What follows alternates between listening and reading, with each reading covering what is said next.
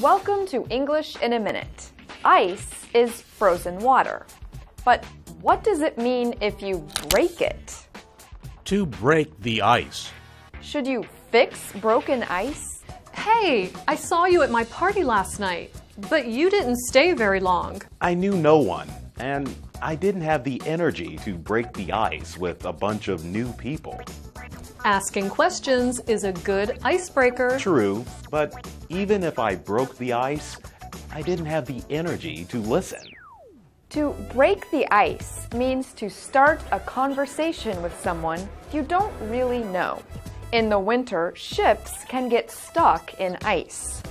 Smaller ships break the ice to open up passageways. People can open conversations in the same way. And that's English in a Minute.